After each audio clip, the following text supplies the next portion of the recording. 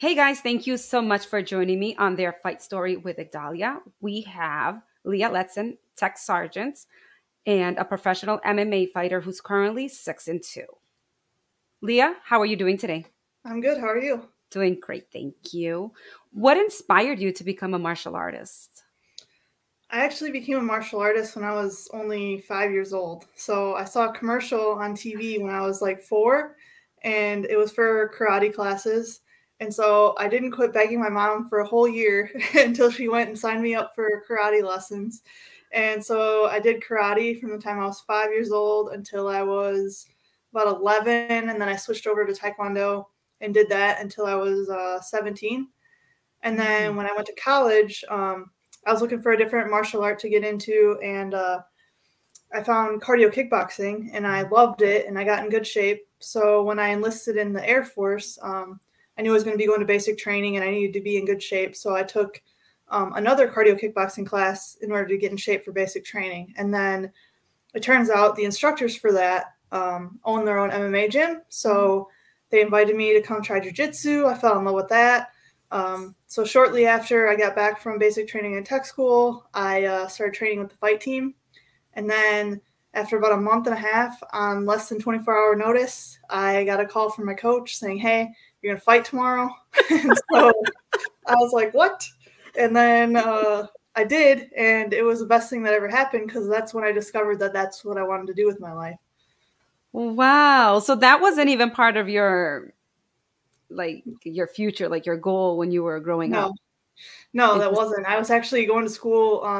I graduated with a bachelor's in psychology and criminal justice because I was going to go into federal law enforcement originally. So my life took a complete 180, and then that's when I pursued my athletic career. So, yeah. How did you balance your military life with the training and being a fighter? Um, at times it was really difficult. A lot of time management skills, I'd Mhm. say, because I was also a full-time college student throughout most of the beginning of my career, at least. And so I was a full-time student, part-time military, and then full-time fighter as well. So I'd bring my homework to the gym and study between classes.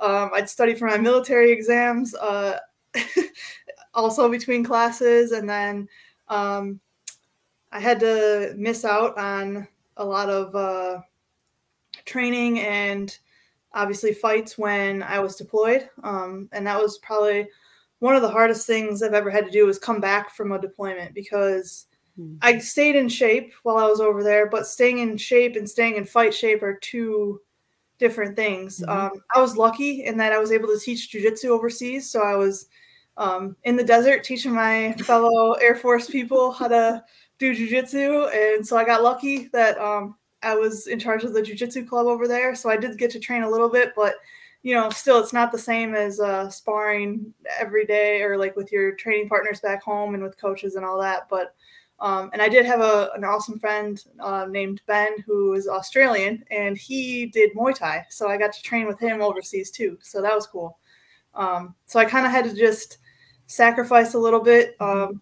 of my time for both the military and for MMA. So I was just on the weekends, I'd get up extra early to do workouts before my drill day. And then afterwards, I'd drive 45 minutes to the nearest gym that was closest to my base. And it's a lot of sacrifice. Wow. How did you find that the strength to just stay focused in doing that and not allowing the stress of all the stuff that you were trying to manage at the same exact time? I guess for me, I knew the sacrifices were going to mean something one day, and it was going to pay off. And Mhm. when I set my mind to something, I'm going to do it. And from that first fight, I knew I was going to be in the UFC one day. I just didn't know when. Mhm. So because that was my goal and that was my number one priority in life, I just made it my number one priority in life. Like, I sacrificed what I needed to. I did as much hard work as I needed to.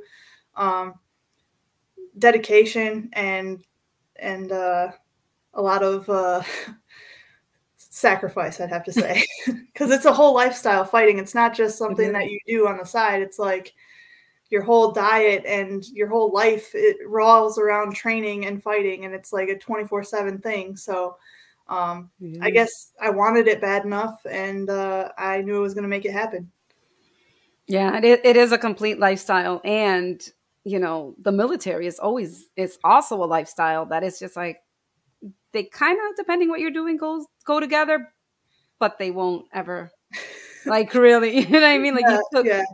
It's two. definitely different. It's definitely different. But Yeah. at least the discipline and the sacrifice is shared in both career Hmm. fields. So both MMA and military demand that of you. So um, kind of had that instilled in me, I guess. Yeah. Well, not everybody's like that. Not everybody's built like you. What fight stands out the most in your career? Um, I, I'd have to say my Invicta fight when I landed that head kick knockout. That was probably the highlight of my career, and that was the coolest feeling ever. Because she hit me with an overhand, and I remember feeling it, and I'm like, that's probably gonna hurt tomorrow. I don't want to have to deal with that again. So then I just made sure I set up my head kick, and then it just landed beautifully, and it didn't even feel like I hit her that hard, and then she just fell, and that was really cool. That's all she wrote. Yeah. And then that was also my send off into deployment because I knew I was going to get deployed after that. So that Okay. was like the best way to like pause my career, Yes. I guess you could say. So yeah. That is awesome. That's definitely a way. As a female fighter, did you encounter any difficulties in the sport? Yes. Um, Yes. I know a lot of people say that sexism is the thing of the past, but Mm. it's really not, especially in the MMA sport. The current gym I go to is really great, and I don't deal with any of that stuff there, which is awesome. We have a lot of females at Wanderlei Jiu Jitsu. They're a really supportive environment. At my first gym, though, it was definitely obvious that I had to work probably 10 times as hard just to get about half of the respect. Like, I remember being the only female in the gym most of the time, and I remember guys coming in, and at first, when I first started training with the fight team, they would just look at me like, what is she doing here? And then they would roll their eyes when they had to go with me, and then I would frustrate them because I was actually, good Good. at it. So, that was probably my favorite part of the sport when someone new would come in, some gym bro would come in and think he's all big and bad because he can bench press a lot, and then he would do jiu-jitsu and I would just submit him left and right, and he would get so frustrated. And that was with multiple different guys, and that was probably my Mhm. favorite thing to do. And after a while, my coach would actually laugh and be like, Leah, go roll with that person because they need an ego check. So yes, I definitely had to work a lot harder just to get even half the respect of my Yeah. male counterparts. Now, I was at a show once, and I remember there was a male coach, and the person he was cornering was a female. Mhm. How does that work? Like, what have you experienced? Like, is there difficulty, like, when you have a male coach and they give you one room? Do they assume you guys are together? And Uh, because every time I've been on a show, I've never had to share a room with a coach. With female fighters, they usually give you 2 rooms. okay. So that's always been the case for me. I've never had to share a room, but it wouldn't have been a big deal if I did have to share a room. I Mhm. have shared a room with a coach before just for like training trips. My wrestling coach, Ben, and I have shared a room before, but I mean, his wife knows about it. My husband Mhm. knew about it. It wasn't like, it wasn't because he was like a big brother to me. So it's Mhm. weird to think about it in any other way, and it's just, we're there for business, so I don't know. It's only weird if you make it weird, I guess. Yeah, I know that particular situation. The coach wasn't comfortable. You know what I mean? Yeah, yeah. So then I Which, was like, huh, I wonder. yeah. I mean, I get it, I guess, but I guess as a tomboy and someone that grew up with mostly male friends, to me, and like even being in the military, I'm just surrounded by guys all the time. So to me, I don't think twice about it, but I guess I Mhm. could see it would be different for other people, Mhm. and to each their own, I guess. Yeah, definitely. What was the worst injury you received in the sport, and how did you overcome it?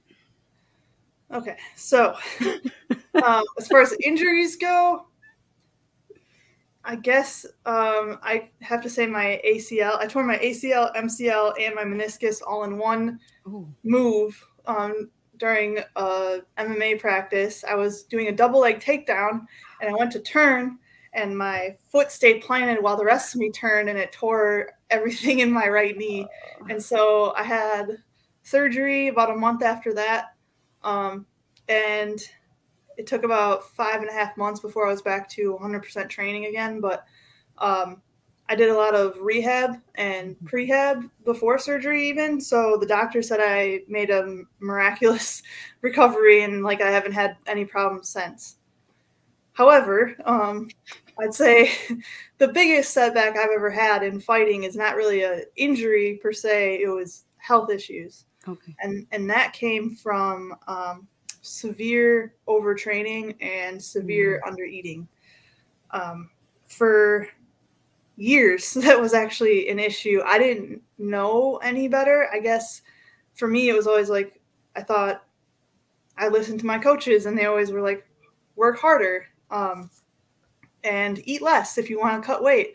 After a while, as a female, your body kind of starts to reject that and you start to like hold on to more and more weight between fights. And eventually I almost was to the point of organ failure, and I have hypothyroidism now and hormone issues. I had everything's been kind of balanced out. I've been working with a functional medicine doctor, and he's the one who's actually like saved my life and allowed me to fight again.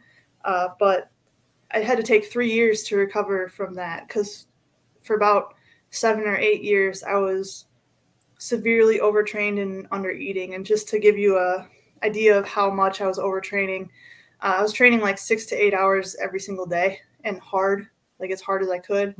And I was eating most days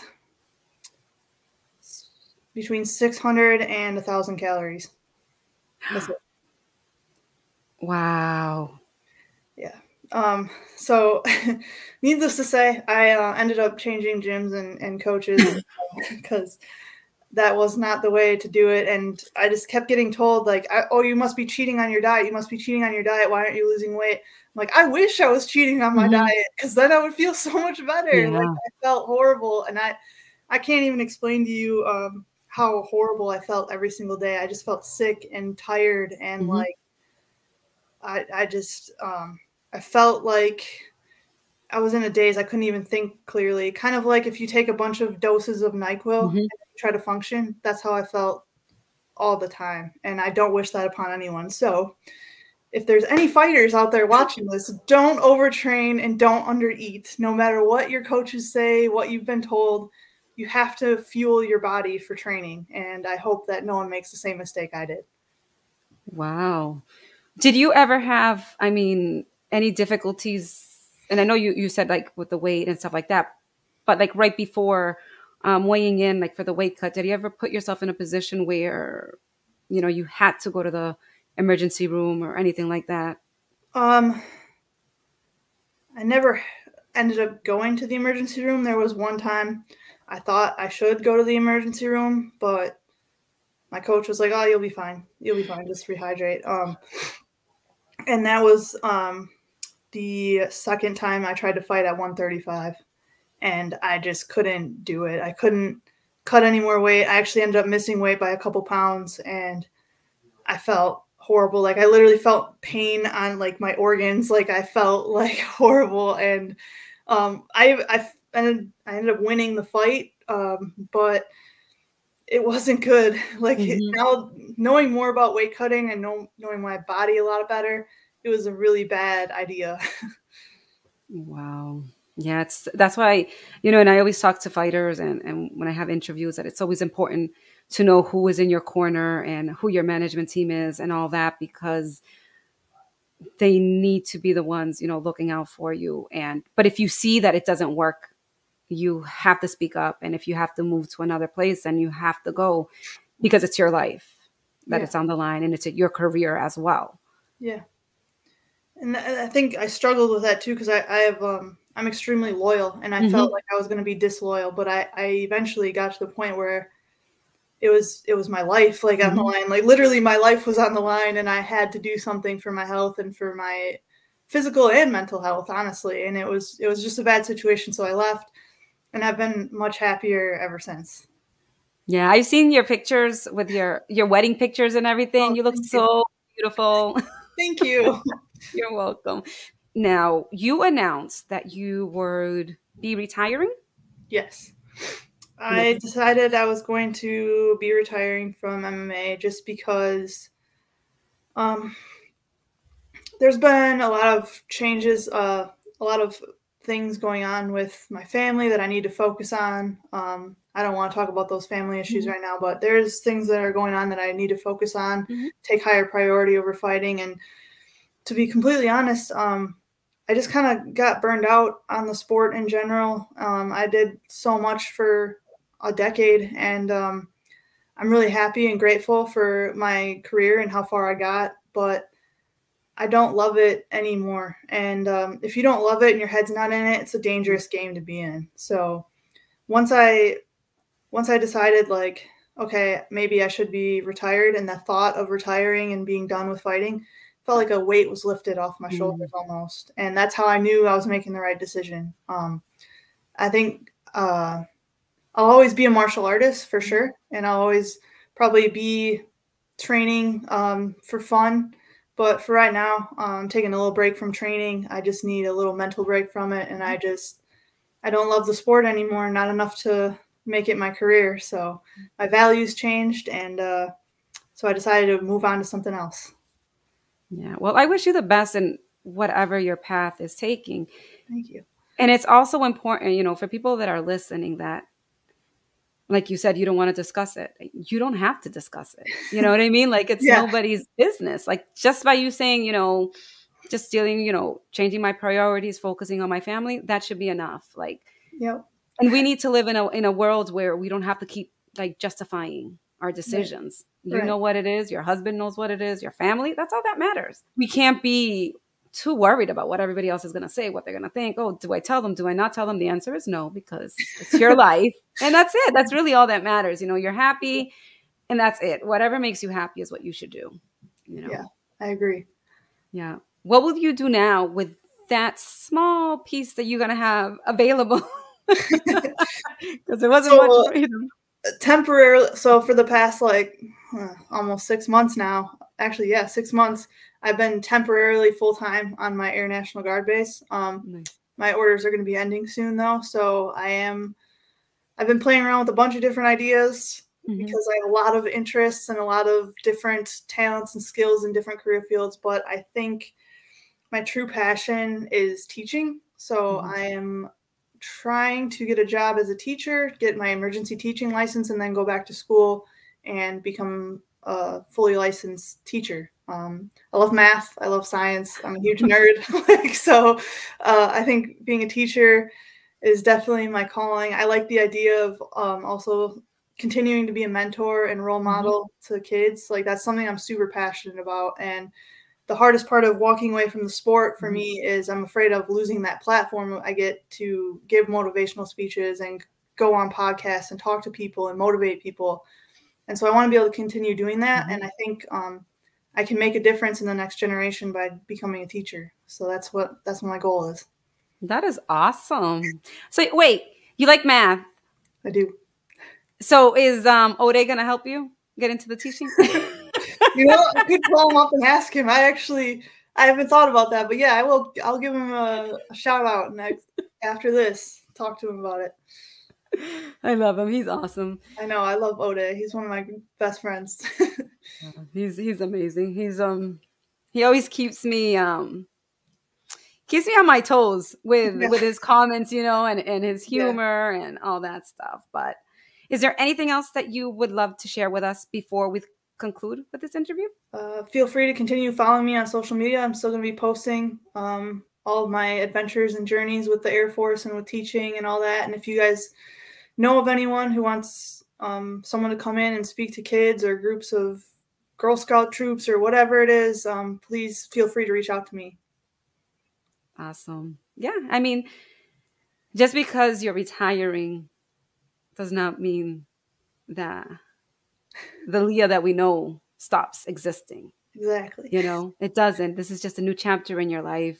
Yep. And the people who follow you will be able to continue to see what your journey holds and the difference that you're going to keep making in other people's lives. Yes. You know, so you've helped the young fighters, Yep. you know, going into this path, and you're teaching them to be aware of how they are taking care of themselves through Yeah. this journey. Yep. And then you're also teaching them that the moment you don't feel that passion and that love anymore, then it's okay to walk away from it. There is Exactly. nothing wrong with it. Yep. And then just find the joy. Because look at you, are like, you're glowing. You know what I mean? It's like, obviously it's a good step that you're taking in the right direction for your life. Yep. Because if it wasn't, you would not have that expression on your face. Awesome. I thank you so much for your time. I really, really appreciate it. Thank you for having me on.